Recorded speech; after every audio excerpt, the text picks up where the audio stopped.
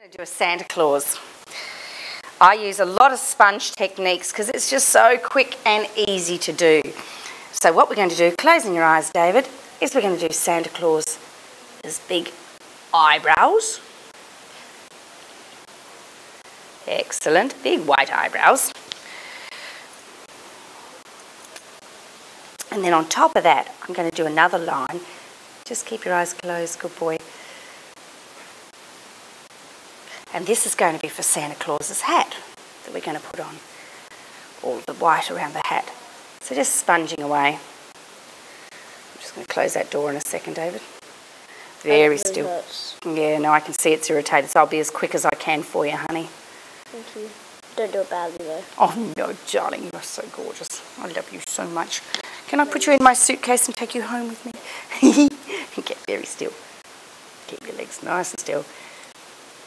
So you can see how quickly you can put on Santa Claus's beard by using the sponge.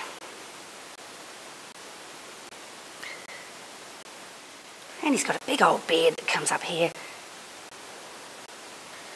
A big old beard. Would you like to be big and hairy when you get older? No, I just like a beard. Just a beard. Okay. Alright. And this is pretty much the background of his beard and his eyebrows. Now what we're going to do is we're going to use a little bit of red to give Santa his lovely rosy cheeks. And Santa's normally got a lovely rosy nose as well. So give him a nice round rosy nose and some cheeks. Just to add a bit of colour in the background there. Excellent, David. Very, very good. Now what I've done up the top here, just keeping your eyes closed, good boy, soften your face, is this is going to be Santa's hat. So I'm going to use the sponge coming along here to create his hat. Just up into the edge there. So pretty well all of the base of Santa Claus's design has been done with the sponge, and now all we're going to do is outline it all. Now I thought with this Santa Claus what I'd do also is I'm going to do some glasses on Santa Claus. So using the metallic gold, we're going to start over his nose. Oh, you does so fantastic, Mr. Santa. And we're going to give him some rectangular glasses. We're going to make them sit a little bit like how the glasses sit down on the nose, like that. Close your eyes softly. Very still. Oh, I'm liking how this is looking already. We're nearly done though, my love.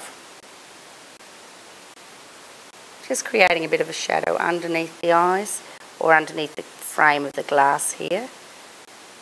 Excellent. And you can see the script liner actually gives a really, really lovely fine line for these glasses that we're drawing. Excellent.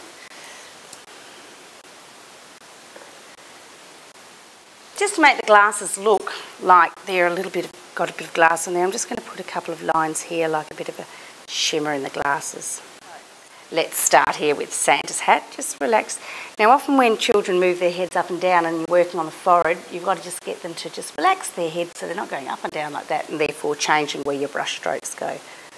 Good boy.